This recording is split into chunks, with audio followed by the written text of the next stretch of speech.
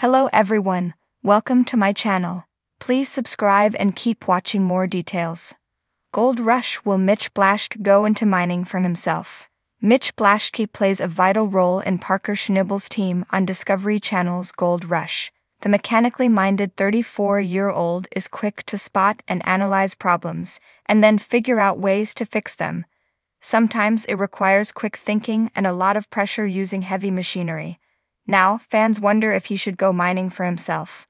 Parker Schnibble reams to respect Mitch Blaschke. Parker Schnibble seems like the kind of person to look after his valuable crew members. As his right-hand man, probably Mitch earns good take-home pay for his time working on the mining operation. And so he should. After all, sometimes it seems as if Parker asks for the impossible from him. Still, he steps up and does a good job, and the entire operation benefits from it.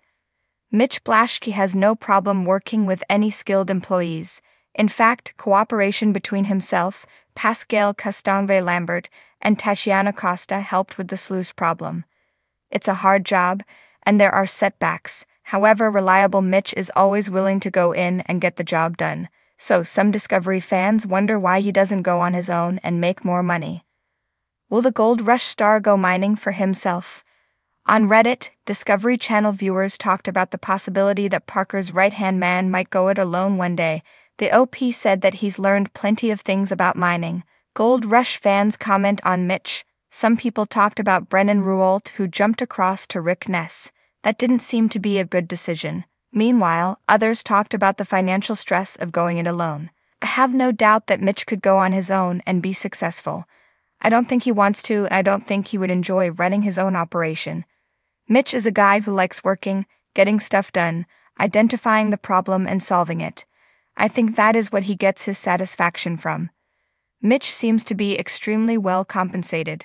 I'm not sure if it's Twitter or Insta he is on, but he has multiple pricey race cars, a classic muscle car that isn't cheap, and seems to live a good life. He may eventually go out on his own but would likely take a pay cut for a few years at minimum. I'm sure Parker compensates him over and beyond. As a business owner, you eventually learn to take care of the people who are the best to make sure they don't leave. In the rugged landscapes of Alaska, the Gold Rush fever was more than a historical event. It was an enduring tale of adventure, risk, and reward. Among the daring souls who dared to pursue the glittering promise of wealth was Mitch Blaschke. Known for his mechanical prowess on the show Gold Rush, Mitch had spent years ensuring that the miners' equipment ran smoothly. However, whispers around the mining camp suggested that Mitch was contemplating a new path, one that would lead him from the repair shop to the heart of the gold fields. Mitch had always been fascinated by the stories of the old-timers who had struck it rich. As a child, he would sit at his grandfather's feet, listening to tales of fortune hunters who had braved treacherous terrains and unforgiving winters in their quest for gold. The allure of the unknown, the thrill of the hunt, and the sheer determination of those early pioneers had left an indelible mark on his young mind. As the seasons passed on the mining show, Mitch's role as the go-to mechanic had solidified. He was indispensable, often the difference between a successful haul and a disastrous breakdown. Yet as he watched the miners sift through pay dirt, the glint of gold sparking under the sun, a thought began to take root. What if he could do more than just fix the machines? What if he could find his own fortune? One crisp morning, as the first light of dawn painted the Alaskan landscape in hues of pink and gold, Mitch stood at the edge of a claim, deep in thought. The rhythmic clanking of machinery was a familiar symphony, but today it seemed distant, almost like a whisper urging him to take the plunge. He weighed the risks and rewards, the challenges and the triumphs. Mitch knew the mining business was fraught with uncertainty, but he also knew that fortune favored the bold. It wasn't long before the rumor mill churned out whispers of Mitch's intentions. Some of his fellow miners were skeptical. "He's a mechanic, not a miner," they said. "He doesn't know the first thing about digging for gold." But those who knew Mitch well understood his tenacity and his unyielding spirit. If anyone could make the transition, it was him. Mitch began his journey into mining with meticulous preparation. He devoured books on geology, mining techniques, and gold panning. He sought advice from seasoned miners and spent countless hours studying maps and claims. The more he learned, the more his resolve strengthened. This was not just a fleeting fancy, it was a calculated decision driven by a passion that had been simmering for years. The day Mitch staked his first claim was a momentous one.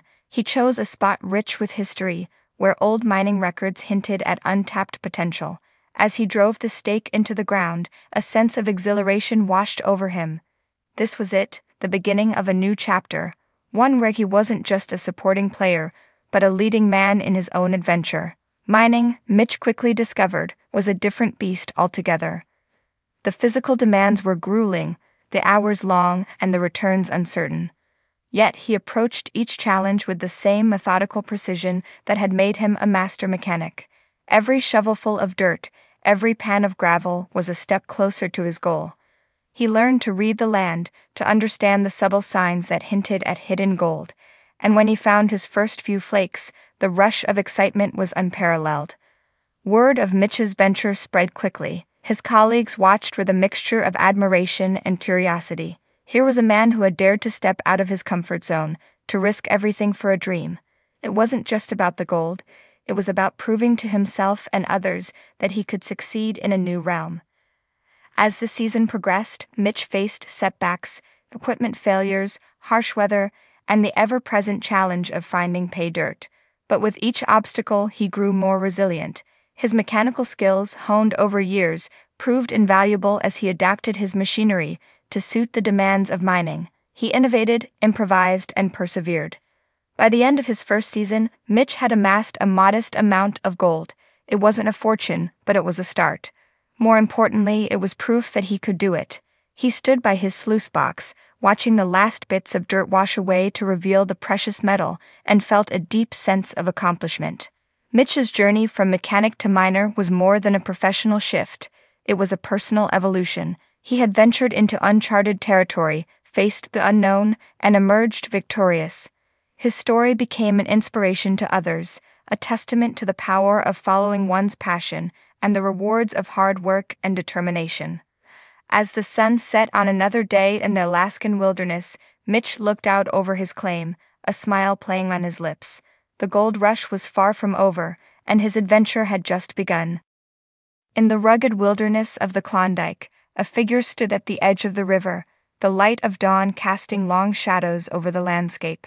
This was no ordinary prospector, it was Jack Sullivan, a seasoned veteran of reality television and a star of the popular show Gold Rush. After years of leading a crew and battling the harsh elements of the Yukon for the precious metal, Jack had made a bold decision. He would venture into the wilderness alone, to mine for himself, away from the cameras and the pressures of showbiz. The decision hadn't come easily. Jack's life was wrapped up in the excitement and chaos of filming, where every swing of the pickaxe and every nugget found was recorded and broadcasted to millions. But lately he felt a yearning for something more personal, more profound. The call of the wild, untainted by the demands of producers and the expectations of fans, grew too strong to ignore. Jack's journey began in a small, rusted pickup truck loaded with essential supplies, tools, food, water, and a weathered map with the promise of untapped gold veins. As he drove deeper into the wilderness, the roads became narrower and the landscape more untamed. Towering pines and jagged rocks surrounded him, the air filled with the scent of pine resin and the distant cry of eagles. This was the solitude he craved, a return to the roots of mining, where it was just man against nature. Setting up his camp by the river, Jack felt a surge of excitement. He pitched a tent, set up a makeshift kitchen, and prepared his equipment. The river shimmered with the morning sun, its waters whispering secrets of riches buried deep within its bed. Jack knelt by the water's edge, panning for gold with practiced ease. Each swirl of the pan, each glint of potential, filled him with a sense of purpose he hadn't felt in years. Days turned into weeks, and Jack settled into a rhythm. He woke with the dawn, worked tirelessly through the day, and spent the evenings by a crackling campfire, reflecting on his progress. The solitude was both a blessing and a challenge. Without the constant presence of his crew and the comforting hum of machinery, Jack had to rely on his instincts and resilience. There were moments of doubt when the river yielded little and the loneliness pressed down on him. But there were also moments of triumph, when the pan revealed flecks of gold, sparking hope and determination. One evening, as the sun dipped below the horizon, casting a golden hue over the landscape, Jack struck a rich vein. He had been digging at the base of a rocky outcrop where the river curved sharply.